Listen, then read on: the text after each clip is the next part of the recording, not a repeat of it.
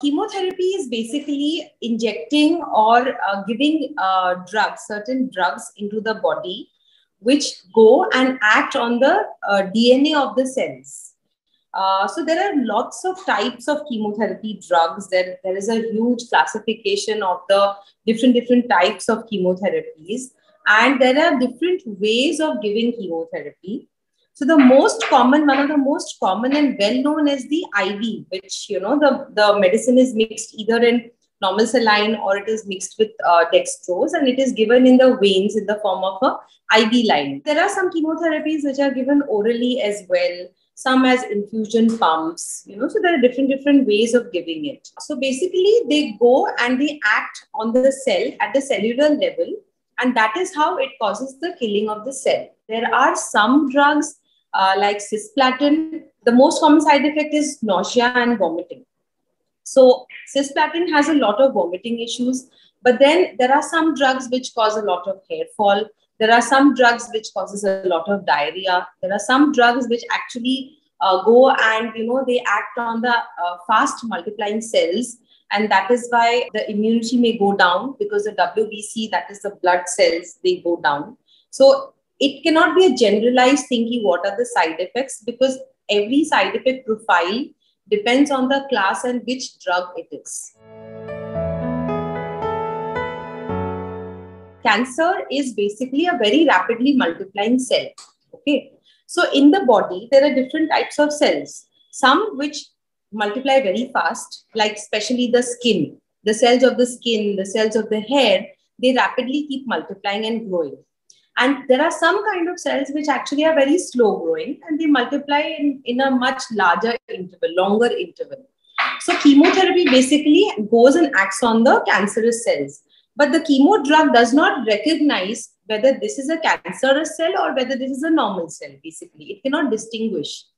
And that is why it starts acting on all the cells which multiply fast. Okay. So that is why hair cells are one of those cells, which are rapidly multiplying.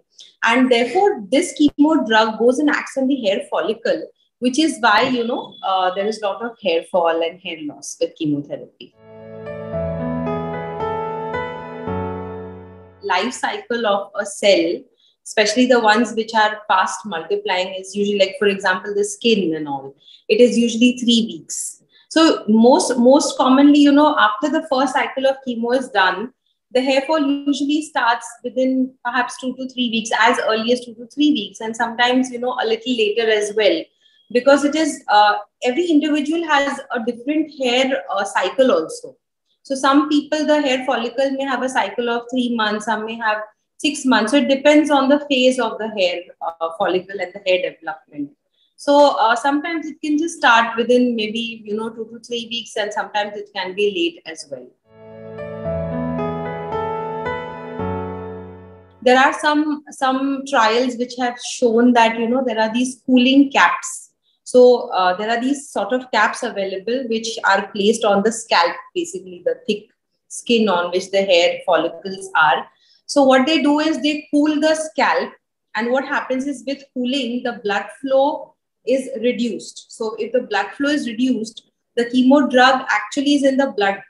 So if the blood flow is less, then obviously the chemo drug reaching the follicles is also less. So that is the hypothesis that it can prevent hair fall. But again, it is not really, foolproof, and it really doesn't help so significantly as the hypothesis is actually.